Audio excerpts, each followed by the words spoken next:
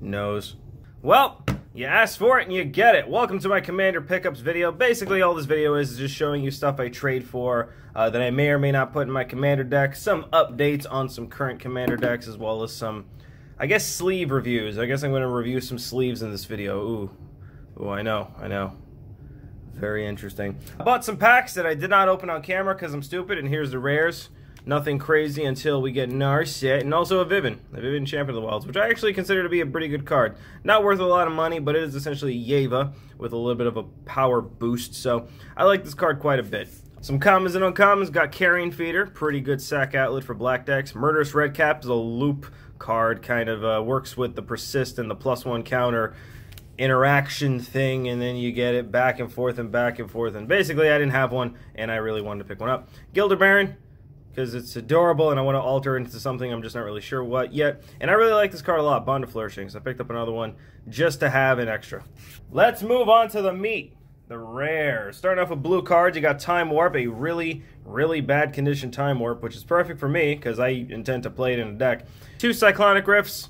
This card's just broken. I don't really ever see it getting banned because people just like it too much, I guess. I don't really know. And yeah, it's almost a staple in every blue deck, and I picked them up just to kind of hold value onto them.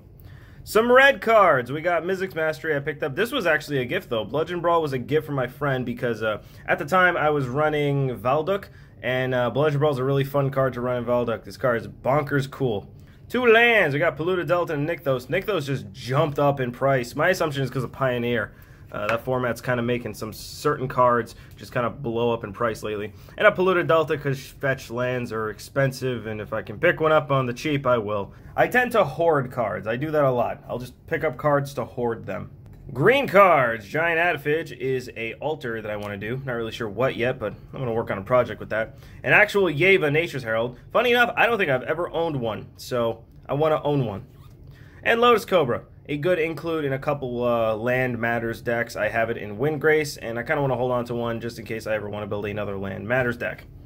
Multicolor, we got Aldemari's Call. This one's going right into Atla. I needed a copy of Search for Creatures. Here's Atla, just another copy for altar purposes.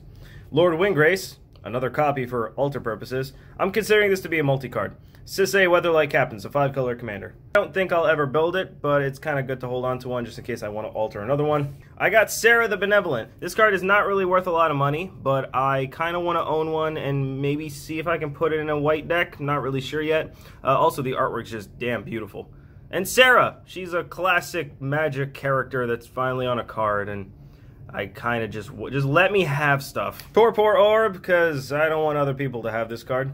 Vidalcan Ori. This card's like 40 bucks now. Jesus Christ. Phyrexian Dreadnought. It is a lot of money. Sometimes they'll just pick up cards because they're valuable, and I kind of just want to hold on to them. I don't really have an intention to put this in a deck. That's really just to hold on to it. Yawgmoth, a.k.a. Crick's Daddy. Yeah, this is going in Crick. Actually, this is a second copy I picked up just in case, but yeah. Yawgmoths and Cricks. Rise of Dark Realms. Now we're getting into cards I picked up pretty much just for Cricks. So Rise of Dark Realms, Dead of Winter, Necrotic Ooze, Vilis, Grave Titan, and Season of the Witch. These are cards I'm pretty much just going to put into Cricks. And by the way, I built Cricks. Look, he's in there. He's past the yellow. And that's all the cards I picked up. Like I said, I have built 2 new decks, and it is Atla and Cricks. I won't be doing videos on them just yet. They are still very much in a beta test phase, but they are turning out to be very fun, very powerful, especially Cricks. Cricks is crazy powerful.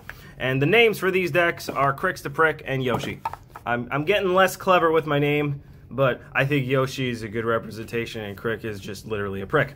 Dragon Shield art sleeves. Yeah, art matte sleeves are something that I've been using a lot lately, and I absolutely love them. First of all, I love matte sleeves in general. They're just crazy good. I've had a set of matte sleeves that have been covering a deck for about 2 years, and it's still good. Matte sleeves, if anyone ever wonders what sleeves I use and what I recommend, Dragon Shield mattes. And this is the Halloween one, the Halloween Dragon. Currently, Lord Windgrace is piloting these sleeves. They're very, very nice. And here you see it's a headless man and a dragon with blue. And this is just a yawning dragon. I really don't know if it's from anything. I don't know if he's like supposed to be an Easter egg of something, but he's just yawning. It's a summer dragon art, mate. And for Crick, I got new sleeves. I got Mist. Dragon Shield Matte Mist. They're not art sleeves. They're not fancy, but they are very cool. A very light gray. Almost like a buff gray. Dragon Shield, send me free stuff. I need to feed me. And that's it. Hope you guys enjoyed this very small Commander pickup video. I will see you later for more videos, but until then, Crick fell over.